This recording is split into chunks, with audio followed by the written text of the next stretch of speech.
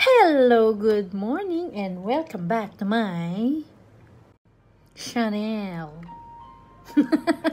Alam niyo, itong channel na to, regalo sa akin this year, ng birthday ko. Birthday ko nga pala is June. Ka-birthday ko si Angelina Jolie. So, regalo sa akin to, itong powder na to, nung kaibigan kong nasa London. I cannot breathe. It's so pretty. But I haven't used it kasi wala lang. Ito, di ba? So, yun lang. So, anong date na ngayon? 30. 31. Mamaya, kinabukasan na gabi, puto ka na. 2020 na. Ang vision ko for 2020 is hindi, kasi malabo ang mata ko eh. So, yung vision ko talagang malabo. In short, wala akong vision. Anyway, nagpunta ako sa mall nung kahapon at sale sa Mango. Nakabili ko ng 5 blouse. So, ito isa sa mga blouse tong suot ko. It's so pretty and it's so light. Parang wala kang suot. Anyway, let's make up. Wala namang iba. So, hindi ko alam kung ano talagang may make-upin ko na. Ayan na naman eh, no? So, maybe, I think let's go for the brown. Like this brown. I'm using my curated palette. And I'm using BK brush. 101.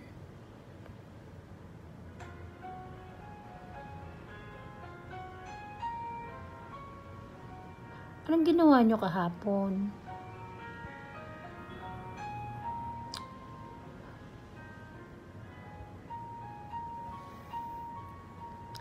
I just want to have a natural look. Ayan na may natural look eh. Tapos mauuwi na naman sa makapal na makeup. Kaya ako ganun. Anyway. Yep. Hindi ko alam kung anong kulay nitong nilalagay ko. It's wake up call. Wake up call. Okay.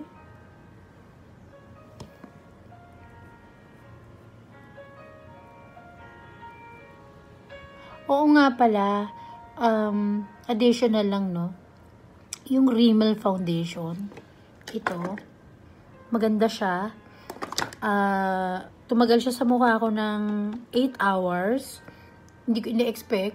Kaya lang, tingin ko yung makeup na yan, depende kung ano yung ginagawa mo for the whole day para tumagal yung makeup. Kasi ako, nakaupo lang naman ako dito sa opisina. So, kaya tumagal siguro siya. Pero kung tipong construction worker ka, driver ka, baka 2 hours lang yung makeup na yun, matatanggal ka agad dahil alam mo yun, basang-basa ka ng pawis. So, depende. Pero, ang masasabi ko lang, maganda siya. Ginawa niya yung trabaho niya, may brightening effect. Tapos, hindi lang basta may brightening effect eh. Meron din siyang anti-fatigue. Maganda. Actually, I think, siya yung tipong bibilhin ko uli. For drugstore makeup.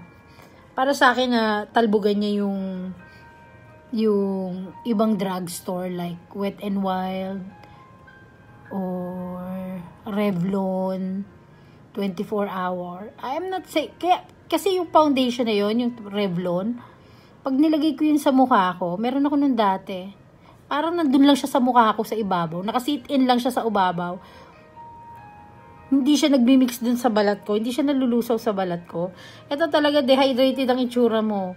Dewy na dehydrated. Pero hindi ka mukhang greasy na, alam mo yon. Maganda siya. Try nyo, mura lang. Mura lang siya at maganda. It works like high-end actually. Napabilib ba ako ng Rimmel?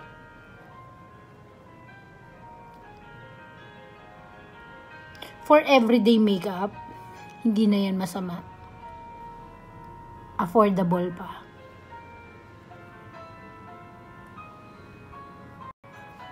And for my inner corner, itong color na to, much darker dun sa una kong kinuha, made to last.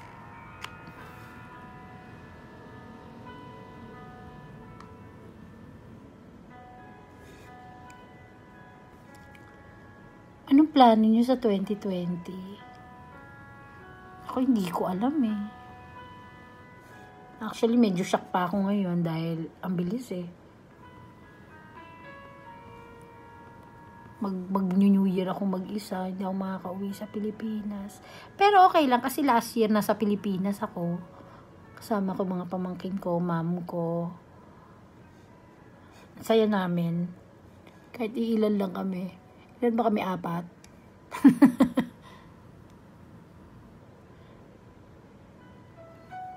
Alam mo yun?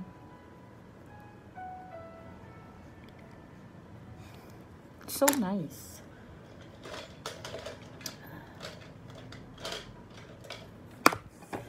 And I'm gonna use this 203.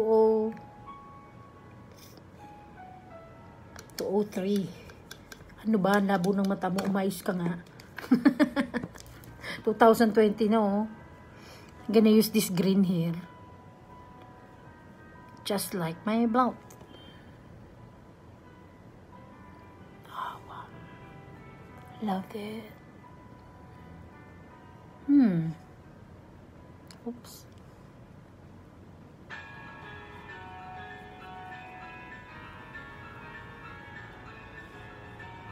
Sobrang light siya. Up and up. Up and up.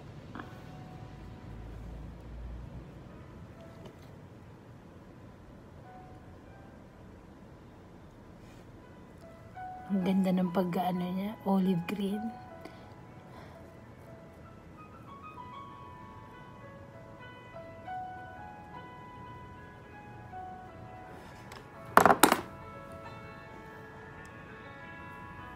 Sarap mag-makeup. Hindi ka nag-makeup.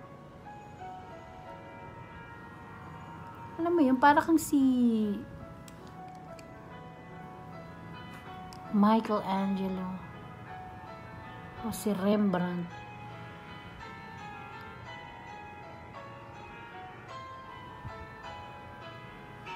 I'm really enjoying putting makeup.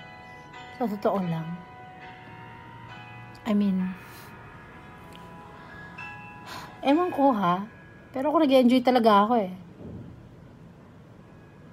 Parang ito yung bagay na hindi ko kakapaguran gawin. Oh wow.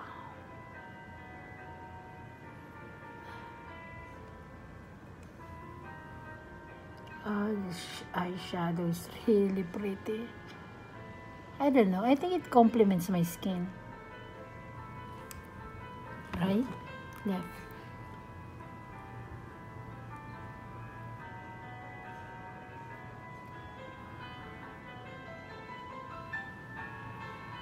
There.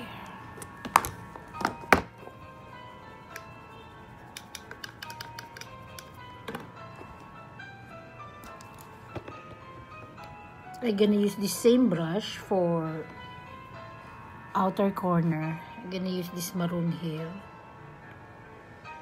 Kukuha ako ng ibang palette para sa brown.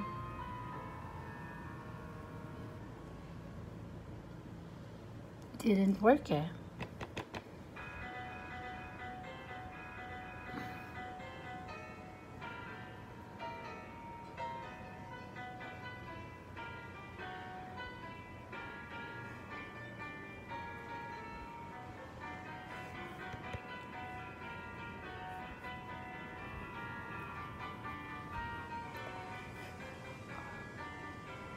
There.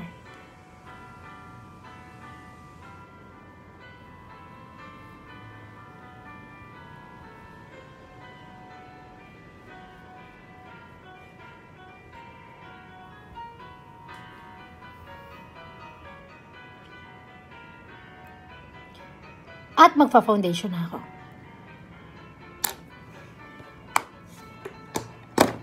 At bago ako mag-foundation, i-highlight ko muna ang aking brow bone.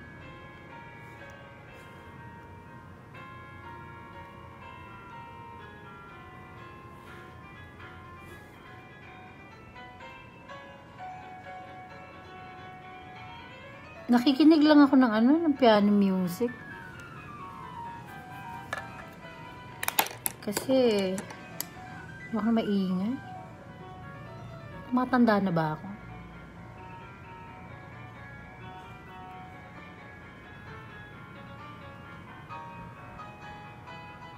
There.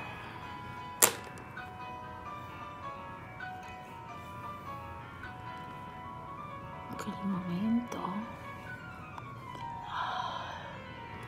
Alright, my under eyes super hydrated. I like it.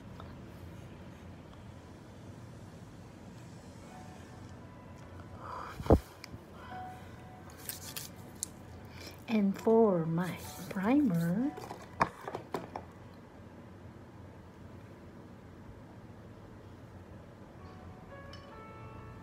I'll use this for professional ng Benefit.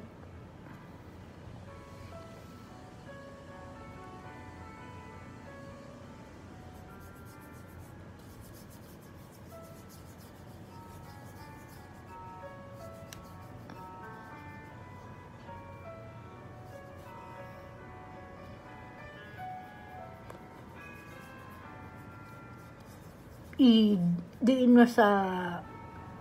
mo sa balat mo para ma-fill in yung pores ng mukha.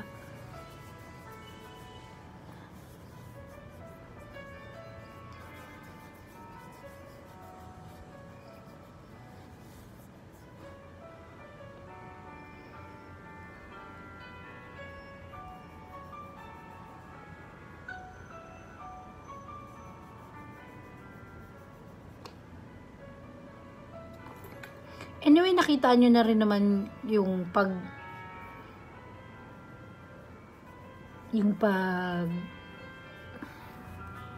foundation. Ang gagamitin ko ay Estee Lauder. So, balikan ko na lang kayo pagkatapos ko mag-foundation. And I'm back.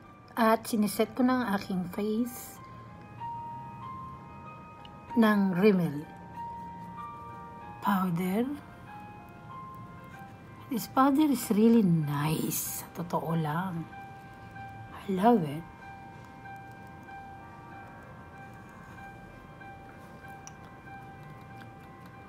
It will make your face really matte.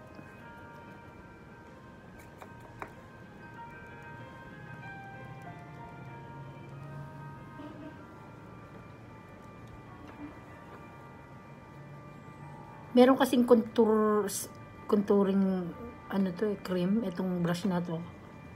Nahalo dun.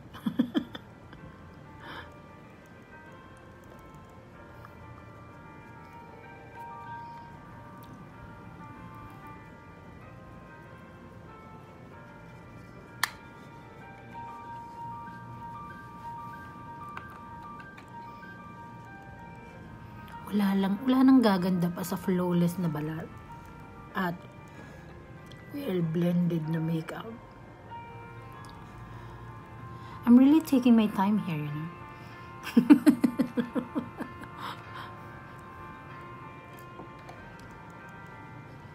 And I'm loving this brush.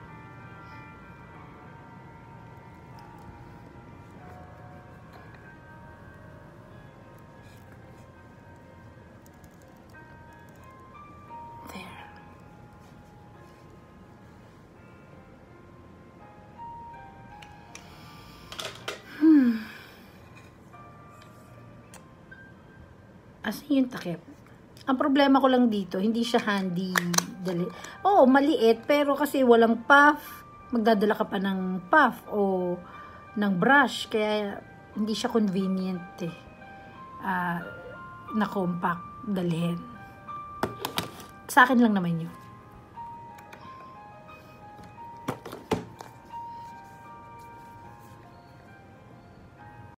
Kaya balik tayo sa mata. Gagamitin ko ito yung dark dito. Because hindi masyado na dark yun dito dahil yung sa curated palette wala talagang masyadong dark. Ayoko naman maglagay ng black sa mukha. Ngayon, naman. Although black is flattering sa makeup.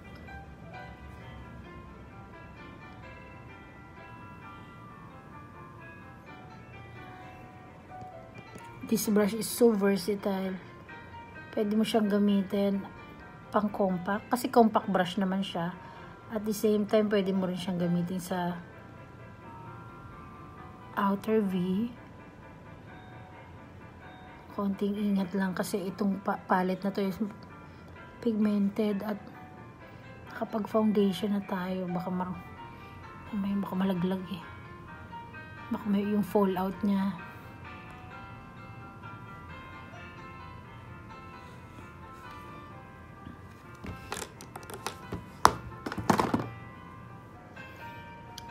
Itong color switch na to, napakalaki ng silbi. Bumili kayo niyan. Mura lang yan. So, there. Tapos, balik tayo sa green.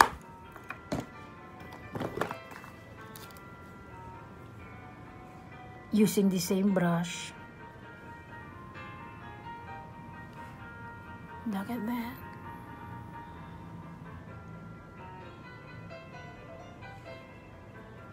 Oh shit. Nagkamali ako ng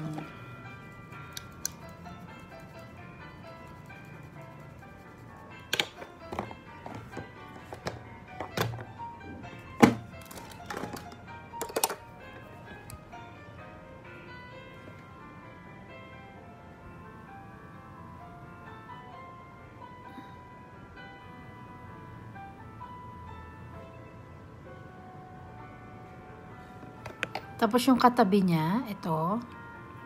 I think this is Tea Garden. Kakarin ako ng konti niyan. Lagay mo dito.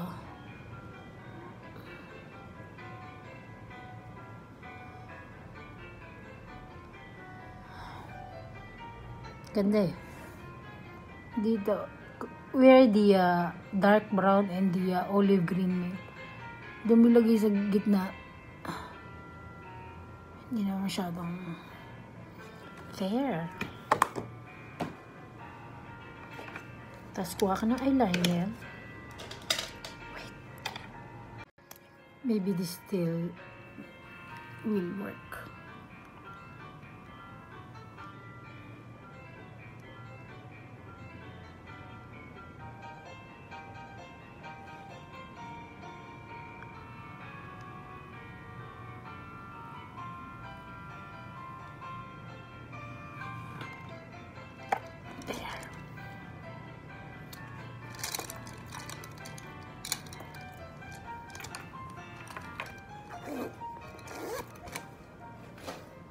And for blush, sandali.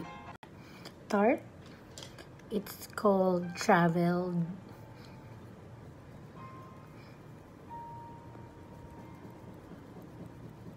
Ang gaganda ng blush ng Tarte. Sa totoo lang. So pigmented. At hindi basta pigmented. Tumatagal talaga sa mukha. It's made of, they call it, yung Amazonian clay line ng Tarte. Oh my God. So damn freaking pretty.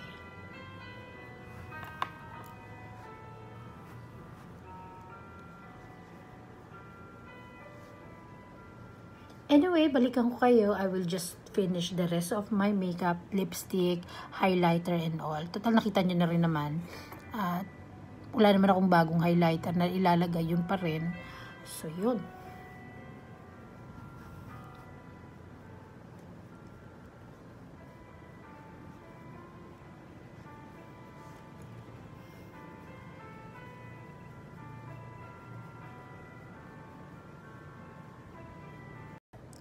I'm back and this is my final look. So, malungkot ako dahil kinukuha ko yung highlighter ko nang sumama tong isa at sumamo. Bakit? Why? Nadurog yung orange. Yung aking strawberry shake palette. Sumabog. Bumagsak siya. Anyway, this is my final look. So, yung ginamit kong lipstick is yung sa Disney collection, yung si Ariel.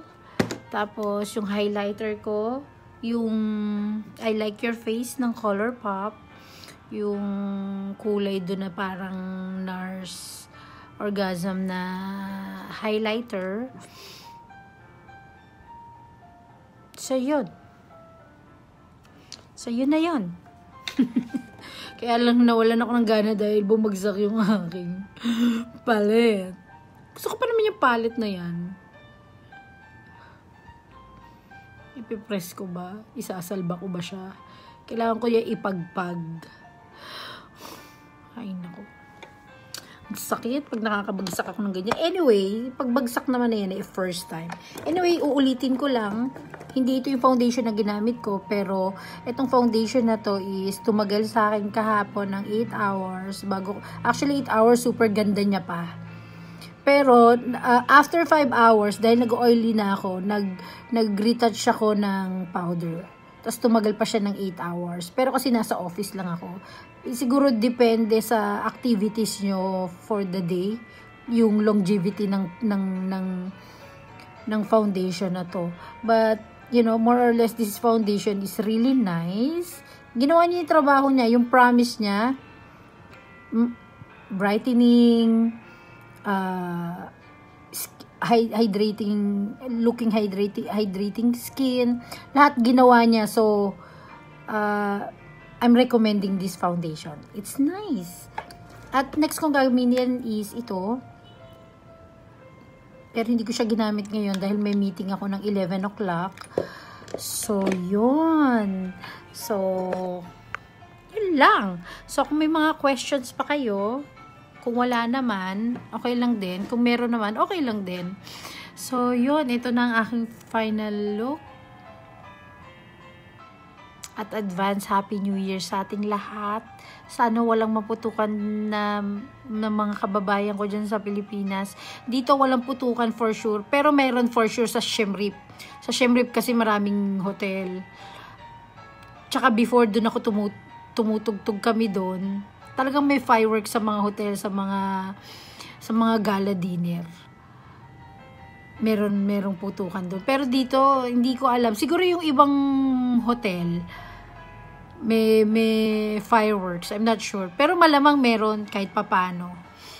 So, yun. Advance Happy New Year na lang sa ating lahat. At thank you. Ingat kayo palagi. Ito po si Exie na nagsasabing walang utangan. Hindi, joke lang. So, ano pa?